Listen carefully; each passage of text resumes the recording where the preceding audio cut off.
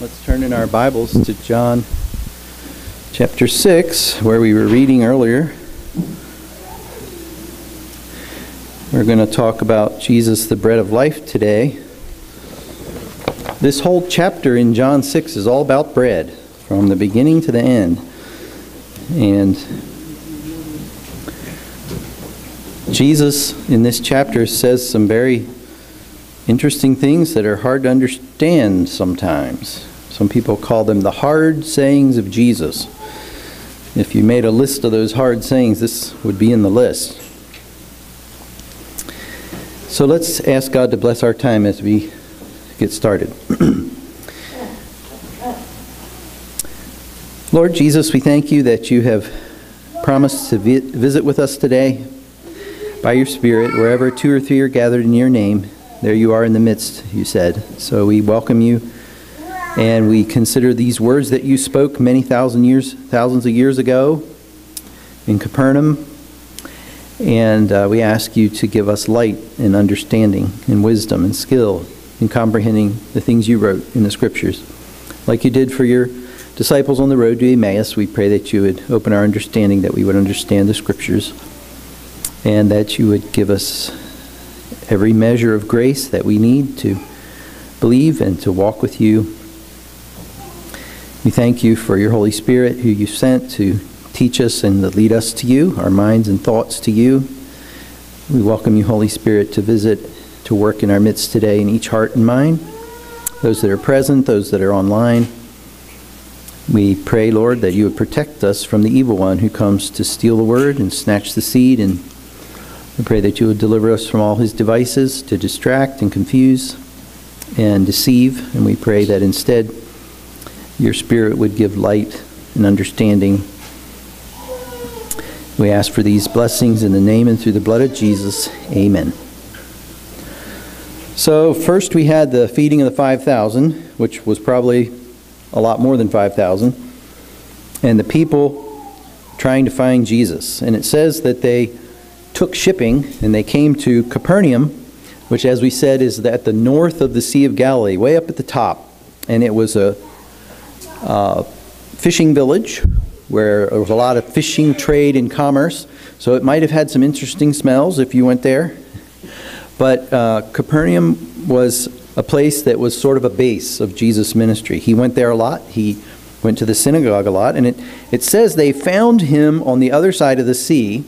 And then it says in verse 59 that he said these things in the synagogue as he taught in Capernaum. So is it saying that when they found him, he was in the synagogue at Capernaum? Maybe.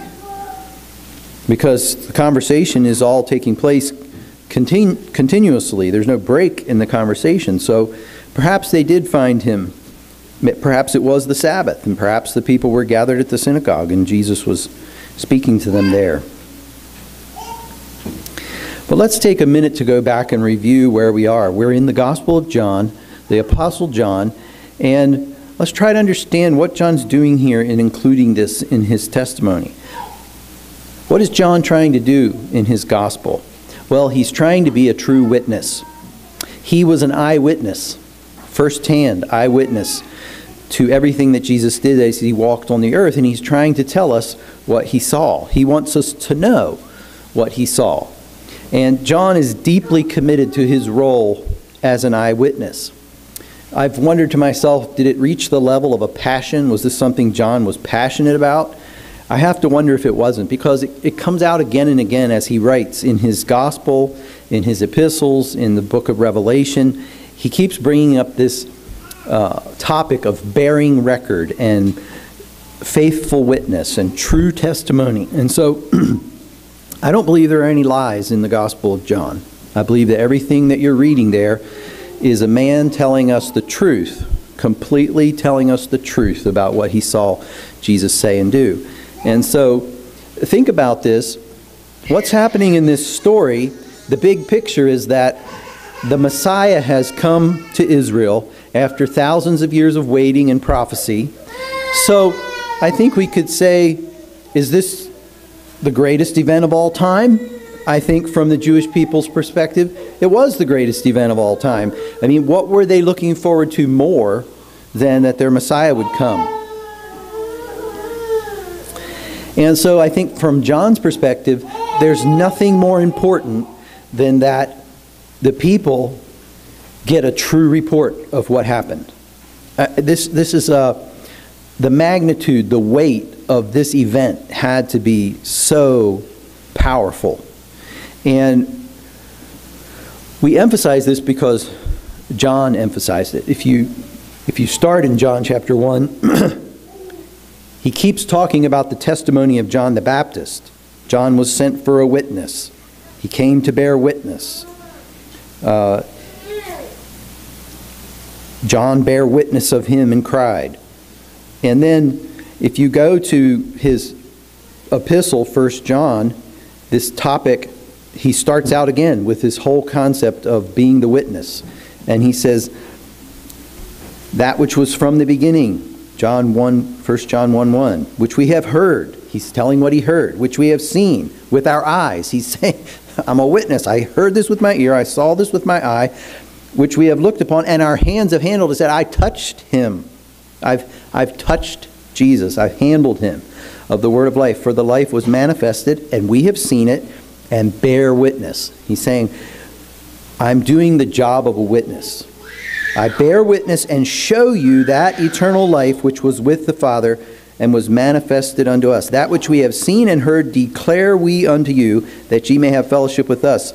And so he starts the Gospel of John with this idea of a witness, somebody bearing witness. He starts his epistle, and then you go to Revelation, and John was always humble. He never says his own name in his gospel. He says, the disciple that Jesus loved, or, he refers to himself in these humble ways without using his own name. And then when you get to Revelation, he calls himself John, and he identifies himself in this way. In the book of Revelation 1:1, the revelation of Jesus Christ, which God gave to him to show to his servants the things which must shortly come to pass, and he sent and signified it by his angel unto his servant John. Now John's going to... Which John? There was lots of Johns, right? There was John the Baptist and John the Apostle, and there was lots of other Johns, who bear record of the word of God and of the testimony of Jesus Christ and of all things that he saw. That's John's self-identification. I'm the guy who bear record of what I saw. So it's consistent all the way through, and I think it's it's sad when people come and try to say that John didn't write the book of Revelation. Well, it's pretty obvious. He's telling us who he is. He's the one that bear record. And so this is like an epoch-making moment in the history of Israel, right? This is going to be, that moment in history where everything changes because the Messiah has come. And this was prophesied to Eve, that the seed would come. And it was prophesied to Abraham, to Moses, to David. It was prophesied by Isaiah and all the prophets. And it's hard for us to sit here and comprehend the magnitude. It would be like this. It would be like somebody coming to church today and say, did you know Jesus came back yesterday? That's the magnitude, right? We're all saying we're expecting the second coming of Jesus. And in my traditional Baptist church growing up, it was like, any minute, any day, could happen tomorrow, and there was a lot of emphasis on the second coming of Christ. Well, this was his first coming. And these people, imagine what it would have been like going to somebody and say, guess what? We found the Messiah. He's here. That's basically what John and the other guys are doing. They're going around telling people, we found the Messiah. And what are people going to say? Yeah, right. Really? Honestly? Where? I don't believe you. Show me. Let's go see. Show me the proof. Where is he? I want to see for myself. And they go and they see Jesus, and they see an ordinary man. Remember, we talked about that. He was an ordinary man in appearance. He didn't stand out in the crowd. And so they see this ordinary man. And then in this passage today, what? We know his parents. We know his father and mother. Isn't this Jesus, the son of Joseph? How can he say, I came down from heaven? And so this was causing a stir, right? And so John knows that people need to know the truth. If it's true, they need to know it. If it's false, they need to know it. And so he was motivated, highly motivated and committed to telling the truth. Thousands of Jewish families at this time were living with longing. They were living with earnest, heartfelt, deep longing for their Messiah. They were under the oppression of the Romans, and the oppression was getting worse. If you want to understand that period of history, it's best to read the books and the writings of Josephus, and it'll bore you with all the details, but that's the price you pay to get some understanding. These people were longing for freedom from the Romans, and for them, the coming of the Messiah equaled freedom from the Romans. That's how they viewed it. So there was a lot of tension in the air. There was this tension of the Romans constantly picking on and doing despiteful things to the Jews. They knew how to offend them, and some of these kings did it on purpose. And so the whole populace is abuzz, and there's this almost electrical atmosphere of expectation. Where is our Messiah? When is he coming? When is he going to deliver us? And so then you have, in the first part of the book of John, the Gospel of John, you have John the Baptist. It starts with the message of John the Baptist. And many of the great events in Jewish history were closely connected with the ministry of a prophet. When they were doing the wrong things, God would send them a prophet and say, turn. And right before the destruction of Jerusalem by the king of Babylon, there was a prophet, Jeremiah. And so these epoch-making moments in history were tightly connected with the message of a prophet. And the tradition in the Jews' history was people didn't appoint themselves prophets. Nobody appointed themselves a prophet. Nobody knew who would be a prophet. The word of the Lord would come to a person, and they would go tell people what God said, and they were a prophet. They didn't choose it. Many of them didn't want it because they knew that almost all the prophets died at the hands of the people that they brought the message to. So, when God comes to you and said, this is my word, go deliver it to the people, you're in fear and trembling like Joe was talking about. You're in terror because you have this message and you've been assigned by God to be a prophet. But in this book, when we're in John, there's no record in the Bible of a prophet between Malachi and the New Testament. They're called the silent years, 400 years. Now, were there some prophetic words in a minor way here and there? I don't know. But the Scriptures is basically giving us this long period, 400 years of silence. And then when you read in Luke, when he says, I'll read it just for emphasis.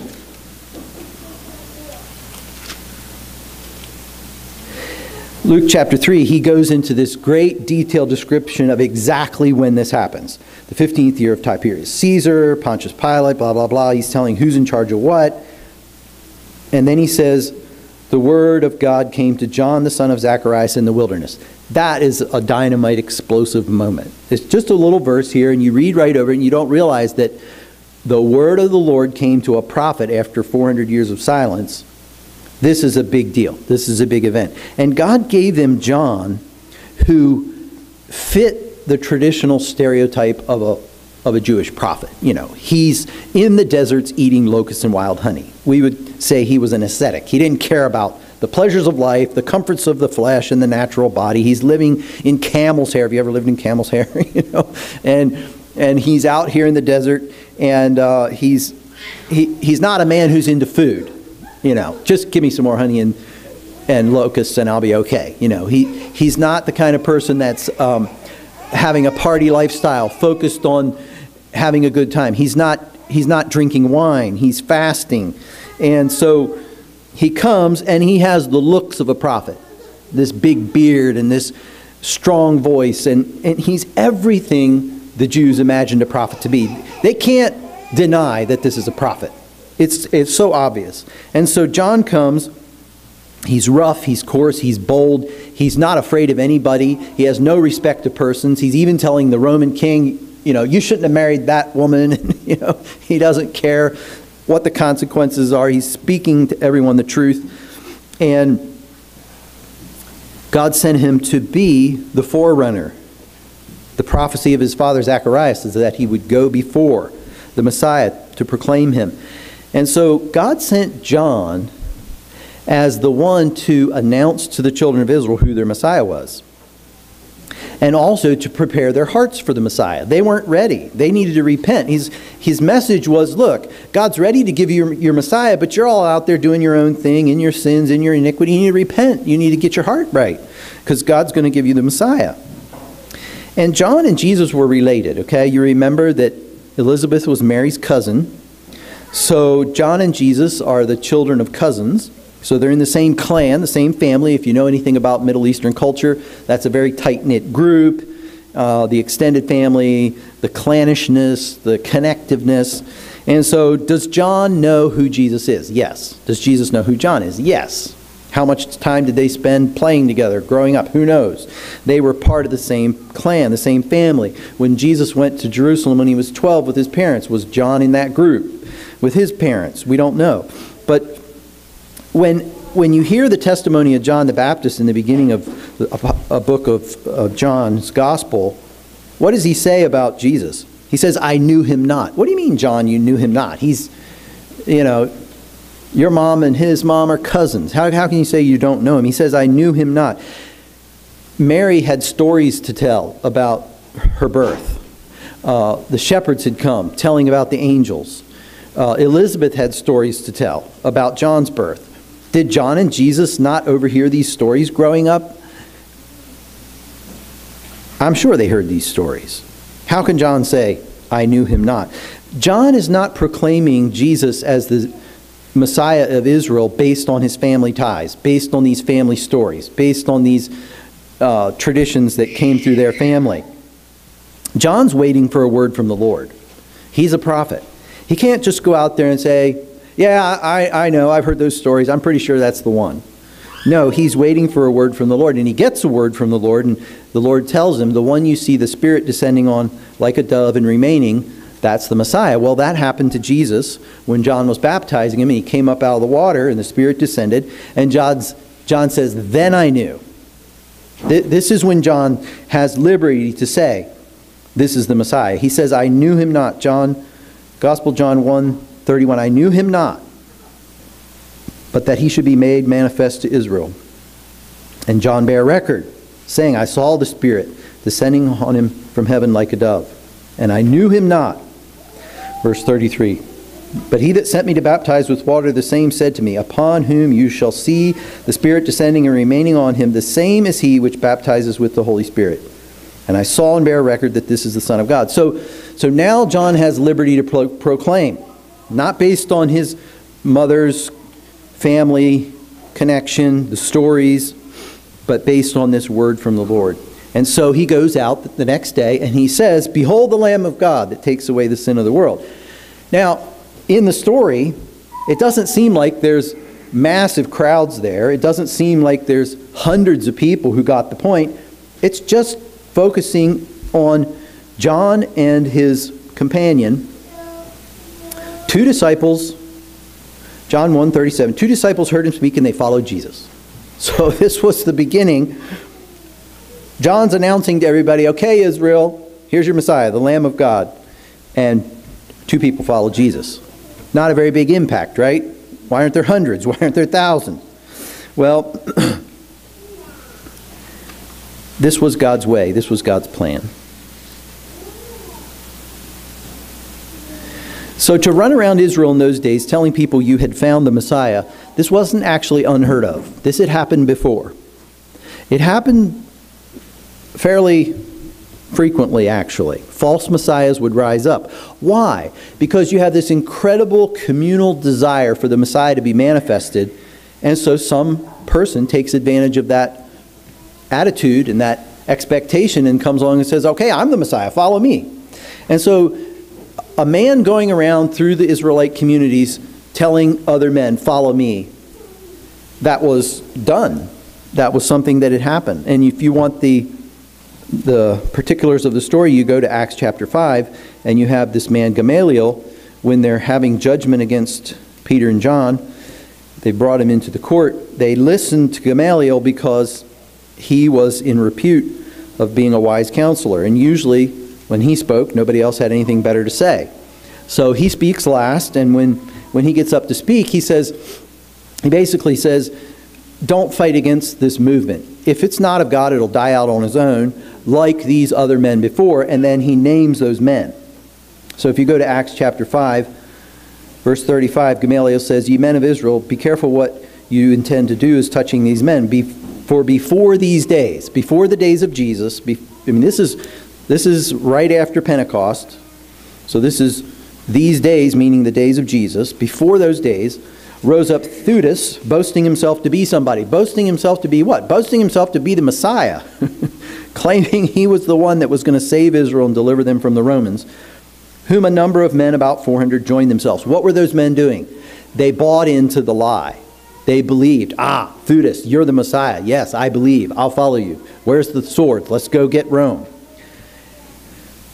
Who was slain, and all as many as obeyed him were scattered and brought to nothing. After this rose up Judas of Galilee in the days of the taxing and drew away much people. What's he doing? He's also claiming to be the deliverer, the Savior, and drew away much people. What are they doing?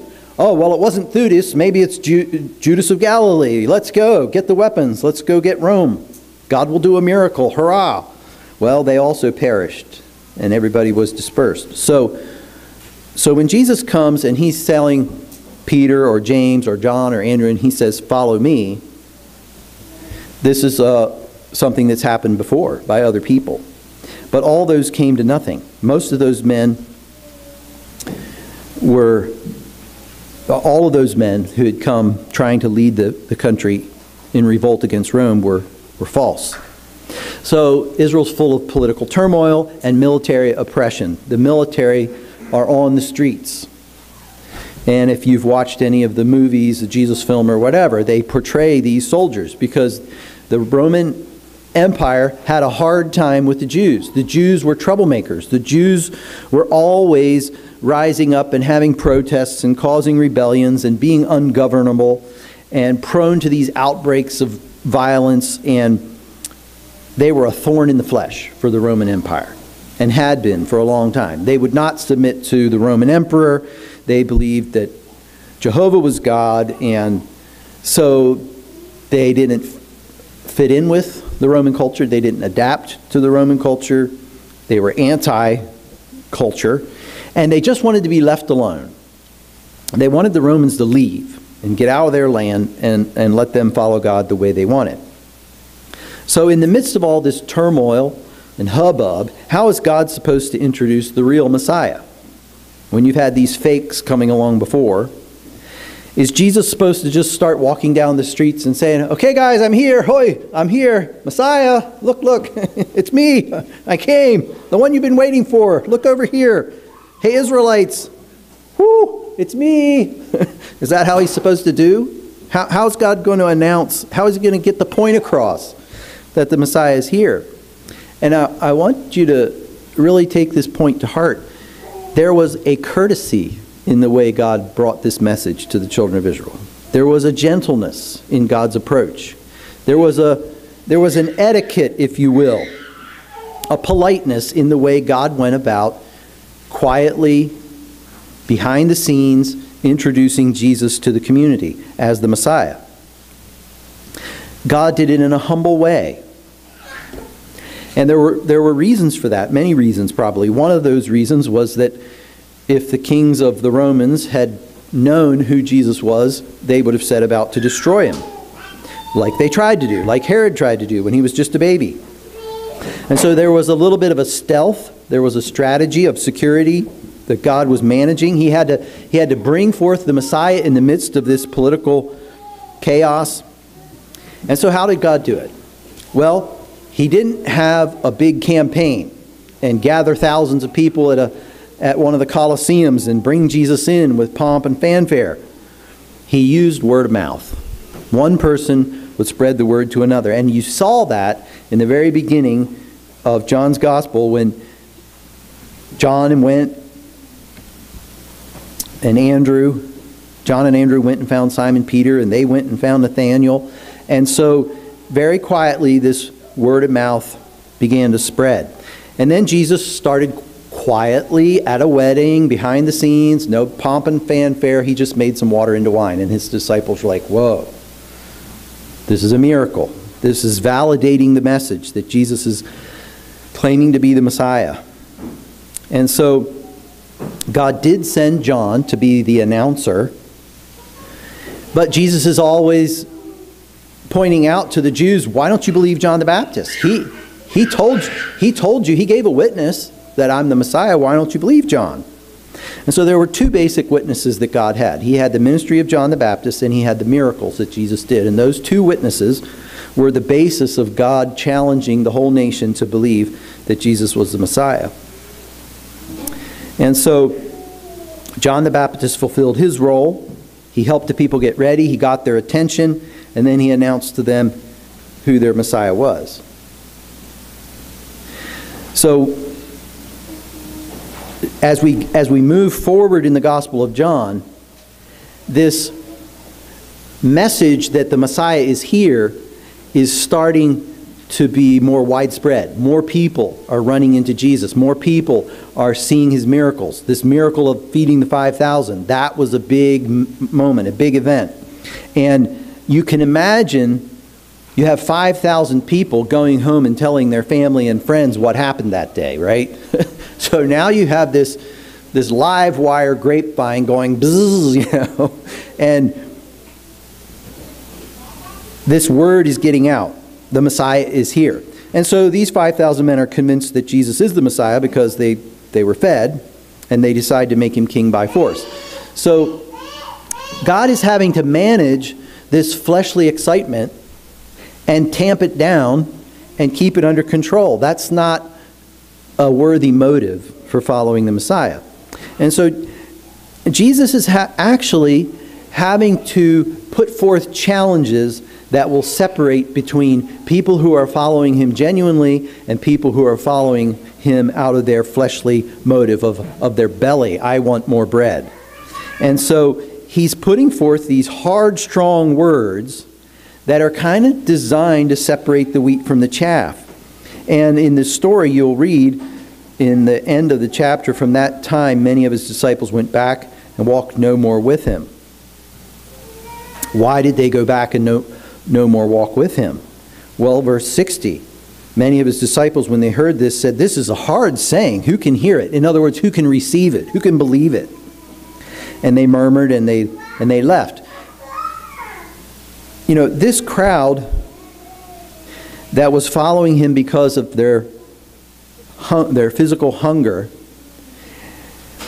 was a dangerous crowd. They would likely be fickle. Today they would be pro-Jesus, and tomorrow they would be anti-Jesus, because all they have motivating them is this natural desire for food. And so when you read these words that Jesus speaks in John 6, this is the best thing that Jesus could have said to them to help them understand the truth. This is Jesus loving them in exactly the way that they needed to be loved. He's saying exactly the words to them that they need to hear so that they can come to faith. And so it's an amazing passage. It's a lot of seemingly confusing things that Jesus is saying. But what Jesus is saying in this chapter, he's using the analogy of bread, as we talked about, the physical bread versus the spiritual bread.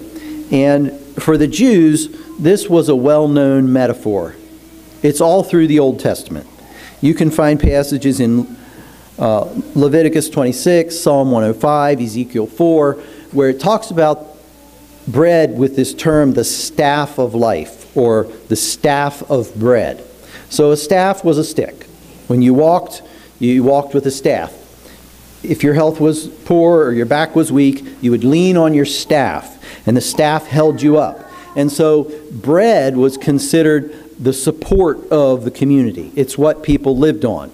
It's what they leaned on and depended on to live, was the bread. Just like a person leans on a staff, and if the staff broke, the person would fall, and if the bread was gone, society would fall. And so we saw this play out in the story of Joseph when he was in Egypt at the time of the famine.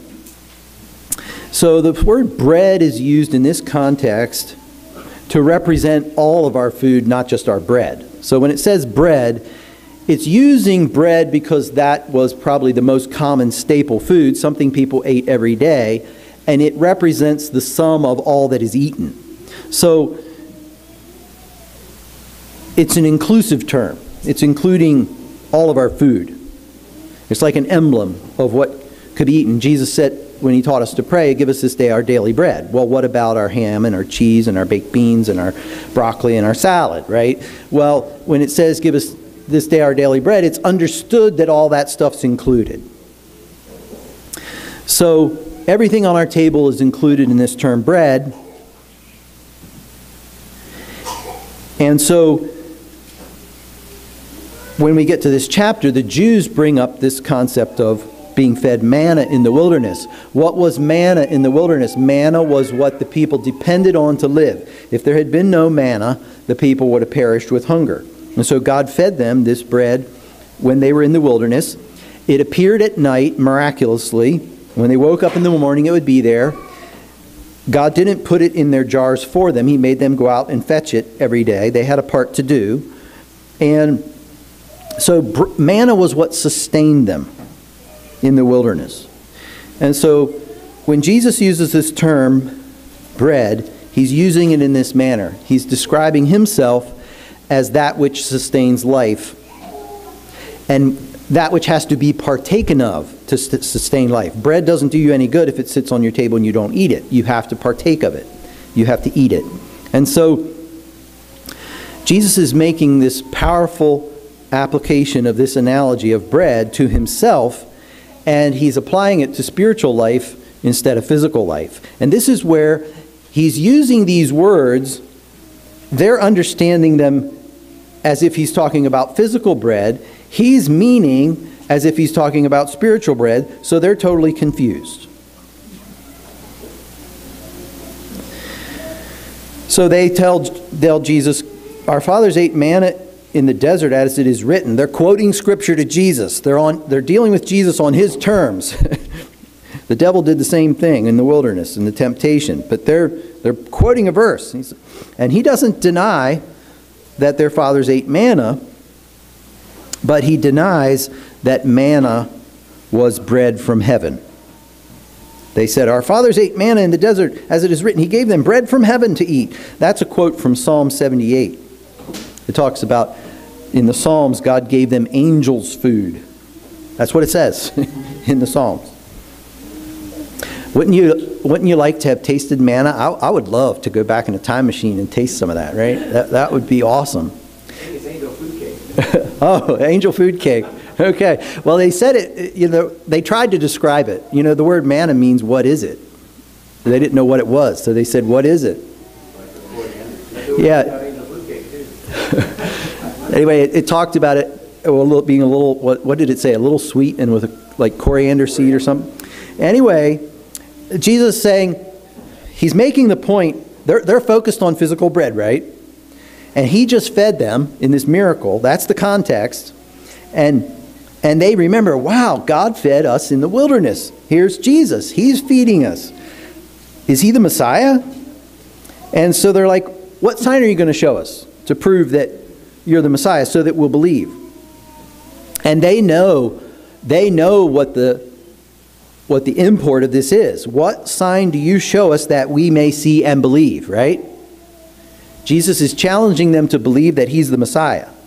And they know that that's what he's challenging them to do. So show us a sign so that we might believe. I mean, he just did show them a sign, right? But they want something more. And so Jesus denies that manna was bread from heaven. He says, Moses gave you not that bread from heaven. What? What bread did Moses give them? Jesus said it wasn't bread from heaven. Why? What's the proof that Moses did not give you bread from heaven? He says it several times. Your fathers did eat manna in the wilderness and are dead.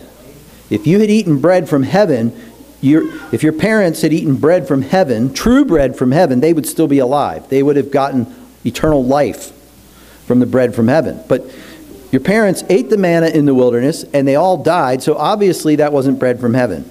Because bread from heaven is life-giving. It gives life. And so Jesus starts describing to them what the true bread from heaven is. And I like this word true. I've always liked this word. I did another fresh review of it when I came to it here. This is a Greek word, and I really encourage you to get your concordance and do these studies. It's really, really beneficial, valid, good stuff. It's number 227 in the Greek, alethes, and 228, alethanos, both adjectives. And if you look in your concordance and you go to the New Testament references of the word true, you're going to see this 227 and 228 in the column popping up back and forth multiple times. They're both used over 25 times. Interchangeably, it seems. But they both come from the same root, and it's good to study the etymology of the word. How many children know what etymology means? Anybody know what etymology means?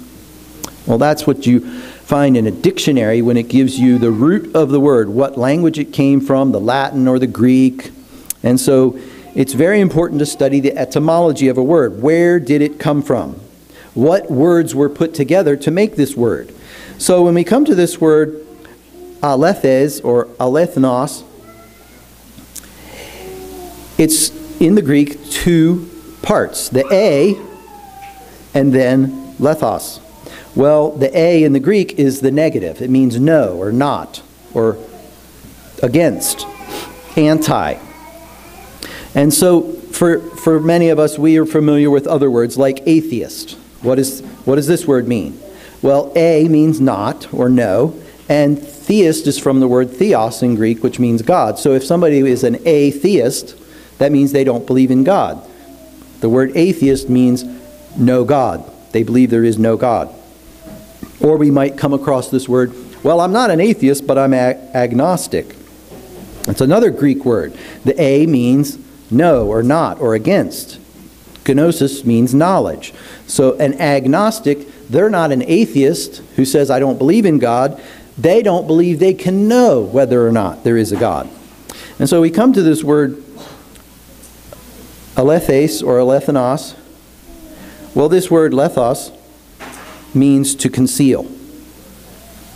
And so when you have the a added to it, it means to not conceal. Something that's not concealed, something that's revealed. Now, one of the traps you can get into in trying to study these meanings of words is that you can make the etymology the meaning. So that's not correct. The etymology is where the word came from, but the meaning of the word can be different from the root. And so when you take this word not concealed, alethes, this is the word in the Greek that means true, and it has the connotation of something that's real, something that's genuine, the actual thing that corresponds to what is represented by the word. So when Jesus says, my Father giveth you the true bread from heaven, that's the word there. The real bread, the genuine bread, the actual thing that corresponds to reality. And so this is a powerful statement. He's saying, what you eat at your table every day is not true bread. That's not real bread. What your fathers ate in the wilderness, manna, that wasn't true, real bread either. Real, true bread is what my Father gives you from heaven, because if you ate of real bread, it would give you life. It would actually sustain you in your spiritual life. And so this is confusing to the Jews. They're not used to thinking on these terms. They're not used to thinking this deeply. And they can't get their minds wrapped around what Jesus is talking about. But Jesus says, I am the bread of life. He that comes to me will never hunger. He that believes on me will never thirst. Jesus keeps telling them how to partake of the bread from heaven. You come to Jesus and you believe. That's how you partake. But they're still thinking of putting it in their mouth. And so they're bewildered. They're not getting it. And Jesus connects this, interestingly, 4 times in the passage. He connects it to the resurrection. So what is Jesus saying? Whoever believes on me will never hunger, will never thirst, and I will raise him up at the last day. Well, what is he saying? Yes, you're going to believe in me, you're going to come to me and believe in me, and your physical body is going to die. You're going to be just like your parents who died in the wilderness. You're going to die. But I'll raise you up at the last day. And he repeats this statement, raise it up at the last day, in verse 39, verse 40, verse 44, and verse 54. So Jesus is explaining things very well, even emphasizing the point 4 times, but they're still not getting it.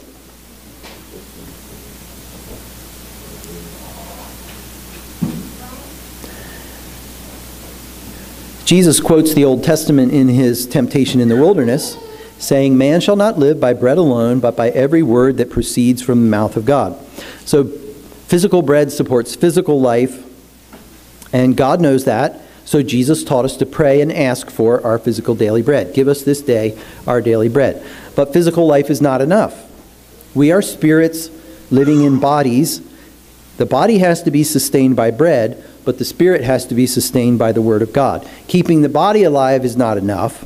We must also keep the spirit alive. So you can eat really good bread, and if anybody here loves bread, let's talk about bread, because I love my bread. I'm not supposed to eat bread anymore, but I love my bread.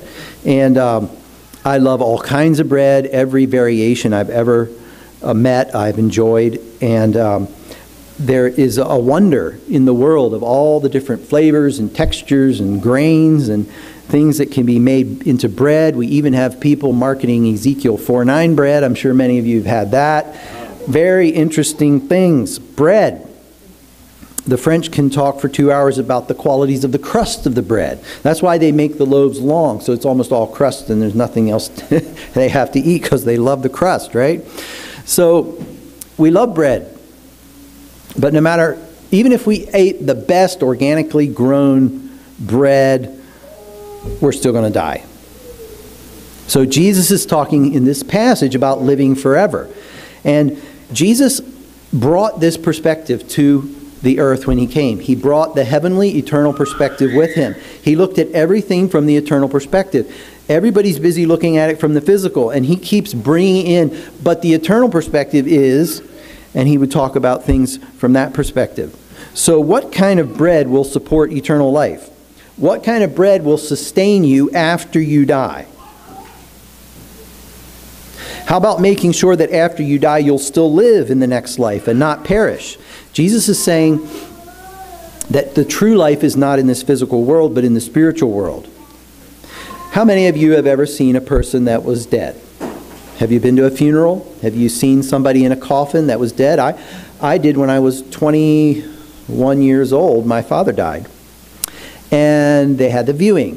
And I went up to the casket and I looked at the body and I said to myself, he's not here. He is risen. I knew my dad was in heaven with the Lord. He was not there. That was my dad's body, but that's all there was. I just knew that he was gone, not present. And so if you take our spirit out of our body, what do you have? Nothing. The body will go back to dust, return to the earth. And so Jesus is saying, what about your spiritual life? Where's the bread for your spiritual life that's going to sustain you into eternity? And he says, I am that bread. And you need to partake of me. If you want to live forever, you need to partake of me. And he tells them how to partake, but they miss the point. Come to me and believe in me. So just like your body has a mouth for taking in bread, our spiritual life has a way to partake of and receive spiritual things. And it's not by eating it. It's by faith. It's by believing. And so Jesus is challenging them throughout this passage to believe on him as their Messiah. Jesus is saying to the crowds, I want you to do more than just feed your belly and keep your body alive. I want to make sure that when you die and your spirit goes to God, that you're going to survive the judgment and live forever. And for that to happen, you need to be forgiven of your sins so that God will accept you. and not condemn you to separation from God forever. If you want to live, you need me.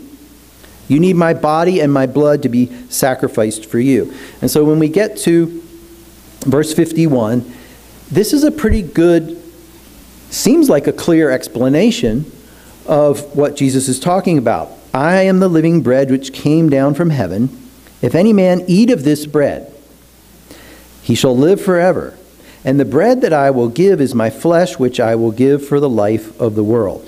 Now, he does not use the word sacrifice in his sentence, but he's implying that he is going to be sacrificing his body, his flesh, his blood for the life of the world. But the Jews strove among themselves. That's a pretty strong word, strove. They were arguing. They were having heated, passionate arguments. What does he mean? He means this. No, he can't possibly mean that. Oh, you don't know anything. I think he means this. You know, there was this striving among themselves. They want to believe that he's the Messiah, but how can he give us his flesh to eat? I mean, he's talking about cannibalism, right? This is weird. It's getting really gross, you know. They're imagining munching on Jesus, you know. They don't get it. And instead of trying to be more explanatory, Jesus gets worse. He says, truly, truly, I say, except you eat the flesh of the Son of Man and drink his blood, you have no life in you. Oh, come on. This is getting more preposterous as he talks, and he keeps saying the same thing. Whoever eats my flesh and drinks my blood has eternal life, and I will raise him up at the last day. For my flesh is food indeed, and my blood is drink indeed. Wow, Jesus. This isn't very helpful. It's getting worse. It's not getting better. Well, I want to ask you if you've ever seen a shadow. How many people have seen a shadow? Did you ever play with your shadow? Did you ever have a walk at the sunset and you try to stomp on each other's shadow? I have. I like to do that with my kids. I mean, they can't, don't let it stomp on them, but don't let them stomp on me, you know. How many of you ever did little hand shows with shadows against the wall? Make a goose, and some people are really good at it. They can make all kinds of stuff, right? Well, suppose, let's just imagine a goose for a second. Suppose you saw the shadow of a goose. What could you learn about the goose from his shadow? Well, you could say, well, he moves. Well, I think he has a head. I think he has long neck. I think he has wings. I think he has feet. How much would you know about the goose if all you ever saw of a goose was his shadow? You wouldn't know very much, right? You wouldn't know what color he was. You wouldn't know what his feathers actually looked like. You would just know it's alive. It's black and white. That's all I know. And many of the things for the Jews were like that. God had not revealed everything to them. Many things were known, but known only as shadows. And the real true thing they had not seen. Imagine what it would be like if you had only ever seen the shadow of a goose. And then one day somebody said, let me show you the real goose.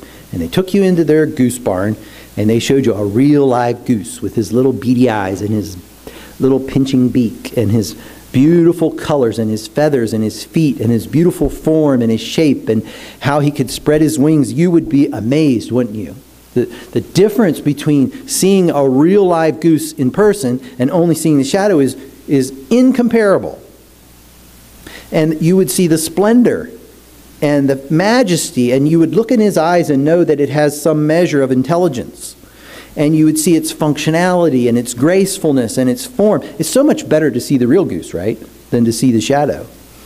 And we pick on the Jews because they didn't get it. But, you know, a lot of their lives, all they had was shadows. And one of these shadows that I'm going to explain now is this idea of sacrifice. So in the Old Testament, the people made sacrifices. They were participating in a practice that was like a shadow. They went through the ritual, they spread the blood on the altar, they went through the process that God commanded. But the reality that God was pointing to with that shadow was the sacrifice of Jesus on the cross. And they hadn't seen that yet. So they're still looking at shadows. But one thing that happened when they made these sacrifices in the Old Testament is very important to understand, and the Jews would have understood this much better than we understand it, because we don't go to a temple and sacrifice animals today, but they did. They were still doing that in Jesus' day. And the Jews had a very strong concept of sin because they had the written law of Moses. They had the Ten Commandments. And so they had a clear understanding of what was breaking the law. And they understood that when they broke the law, it broke their relationship with God. It severed their relationship. God was now offended with them because of their sin. Suppose they stole something. Now they can't come into God's presence and have fellowship because there's a sin in the way. There's a sin in the middle between them and God. They've stolen something, and now God is condemning them. They are under the judgment of God, not the blessing of God. God's face is not shining towards them. His face is against them. His favor is lost because they have broken God's law. In order to restore their relationship with God, there has to be a sacrifice of an animal. The blood has to be shed. So God's anger is kindled. God's preparing to judge them and punish them because they've stolen.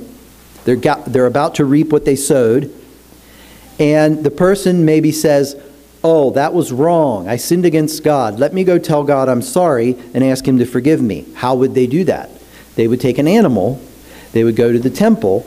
They would lay their hands on the animal's head.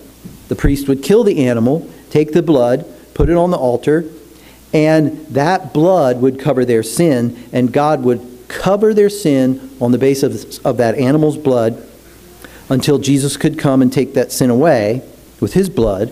God would cover it. He wouldn't look at it. And they could be restored in their fellowship with God. Now God's face could shine upon them again. God could bless them. The Jews were very conscious of this. It was deeply ingrained in their whole culture, this idea of blood sacrifice. It happened all the time. All the families did it.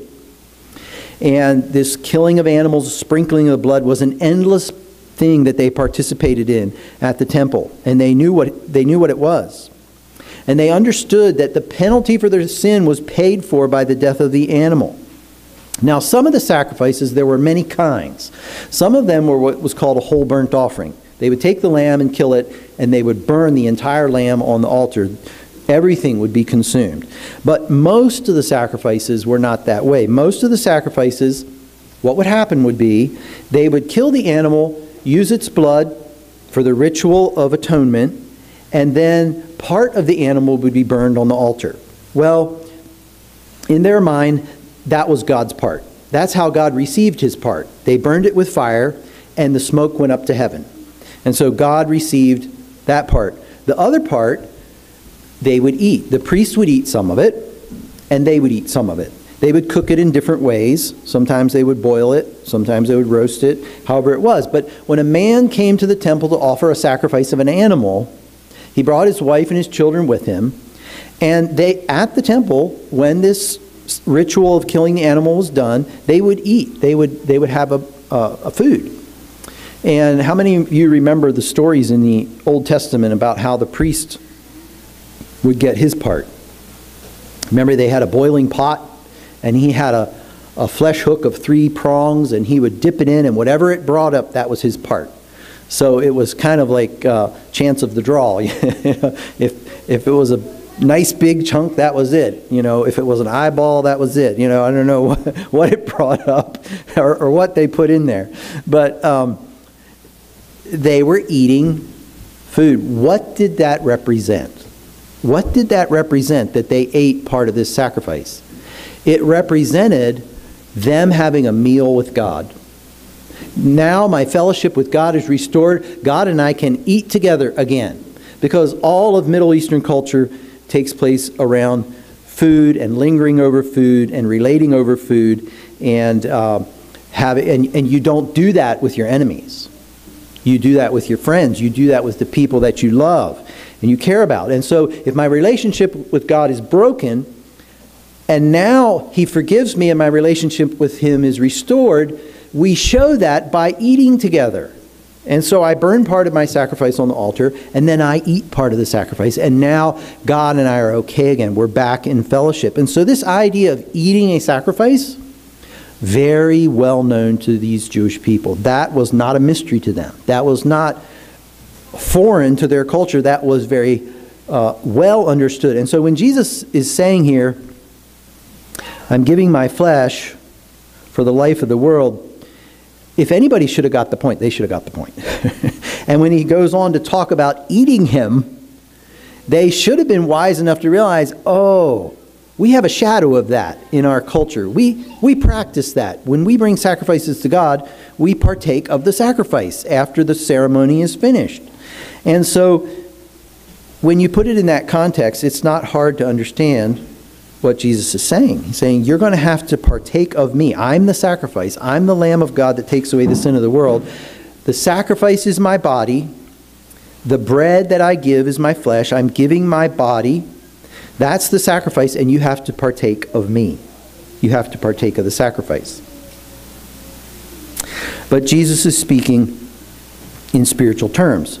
The way we partake of Jesus is spiritually, not physically. But he did give us the practice of the Lord's Supper, which we took this morning. The blood of Jesus represented by the wine, the body of Jesus represented by the bread. And I'll never forget reading the history of the Reformation.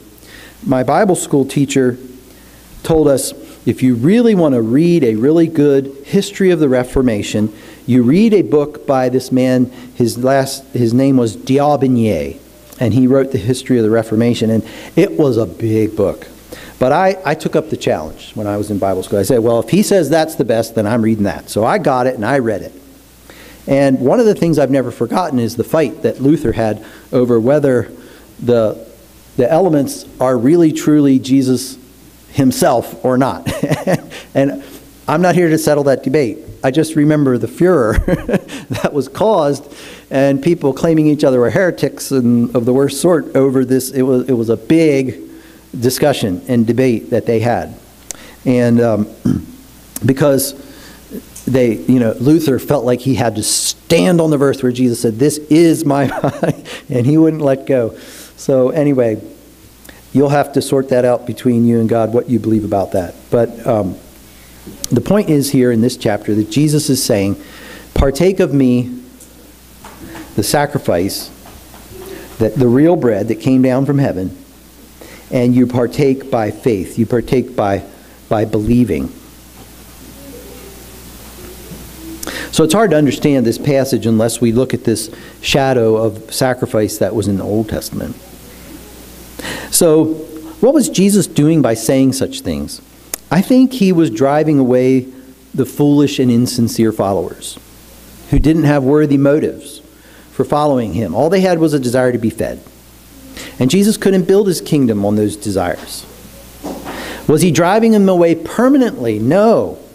These words were calculated to get them to think and get right motives, to come back to him with right motives, to go away, ponder, and realize, oh, it's not about this natural bread. They were still welcome to follow him, but not with the wrong motives. And so you get to the end of the chapter, many of them left and went back because they couldn't understand what he was talking about. And Jesus says to his 12 disciples, "Will you go away also?" And Simon Peter answered him and said, "Lord, to whom should we go? You have the words of eternal life. And we believe and are sure that you are the Christ, or the Messiah, the Son of the living God." So Peter was strong in his faith. He believed that Jesus was the Messiah. He had assumed that the outcome would be the Romans would be defeated, and that he was very wrong about that. But he was right in understanding that Jesus was the Messiah. And God helped him to figure the rest out later, after the Spirit of God came on the day of Pentecost. So we're going to close here today, end of chapter 6. But let's ask ourselves, let's apply this to ourselves by asking, what are my motives for following Jesus? Am I following him for the natural, earthly, physical benefits?